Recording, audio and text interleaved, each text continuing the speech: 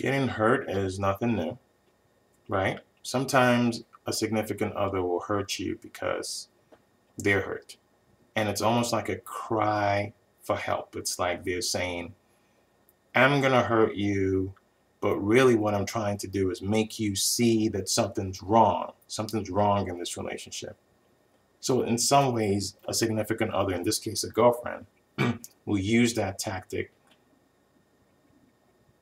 to see if they can get attention to a problem in the relationship that maybe they've been bringing up and you've been ignoring, or maybe they haven't been bringing up, but has been constantly coming up, and this is the only way they feel that they can bring attention to it, so they try to hurt you.